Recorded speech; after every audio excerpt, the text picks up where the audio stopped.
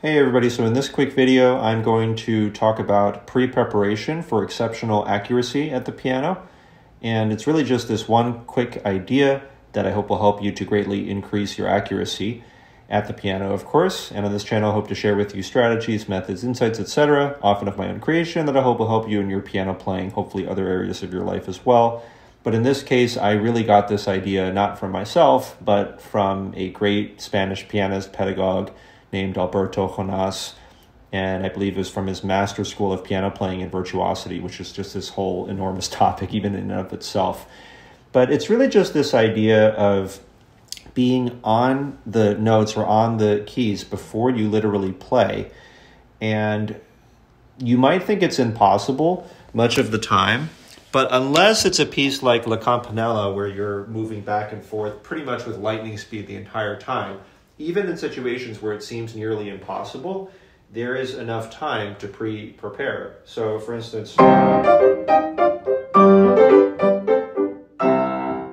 a lot of the time I finish playing and then I just kind of teleport my hands over. And by teleport, I mean, I'm basically just moving in a straight line over to where the next chords or notes or octaves or whatever I'm supposed to play are located.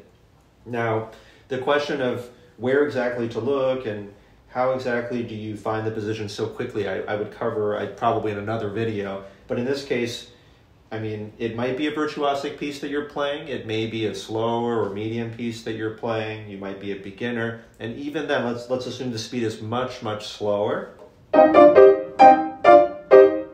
Okay, so if I find it, well, now I'm not going to miss because I'm already on the key. So all I do is just play up from the key, which I think is a really good technical idea anyway. So let's say it's really slow. And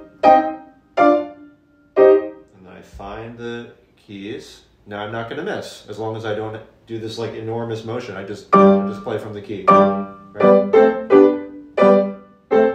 Find the keys. And as long as you find it in time, hopefully you can find it in time, but as long as you're on the keys before you mean to play and you pretty much just release upward from the key, then you won't miss.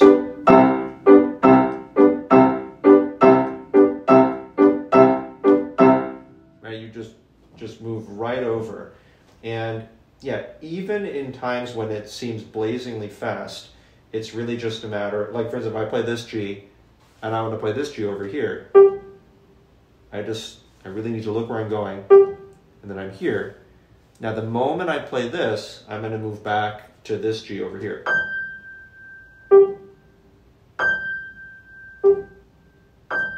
Right, and so that produces, okay, that one wasn't G because I wasn't looking, but I'll show you here as well. So let's say I want to move to this G over here. Let's see if I can look where I'm going. It's kind of hard because I'm holding the phone, but let's see. Okay. And then, yeah, so something like that.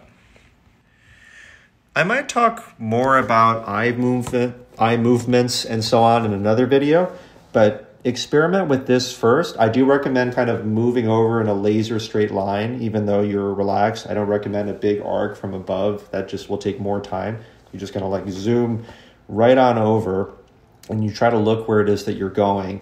And honestly, even if it's, well, honestly, I think it's equally useful for beginners or even total beginners. If you're playing a certain chord, let's say that you're playing this, or, okay, let's do something simpler. Let's say that you're playing like this, okay, and then you want to not miss, I don't know, this. Well, play this. Make sure that your fingers are on the notes you mean to play. And be like, okay, they are. Okay, now play them. Right? You won't miss as long as you are already on the notes. I'm here. Okay, I literally see my fingers on the notes. Okay, now I'm going to play. Now you just got to move your brain a little bit faster, right? I see my fingers on the notes, now play. Okay, play. I see my fingers are now play. Or you just say, see, play. And you'll become quicker and quicker at thinking these steps as you practice. All right, hope this was helpful. Let me know what you think. If you found this valuable, please like, subscribe, tell people about the channel, and looking forward to the next video.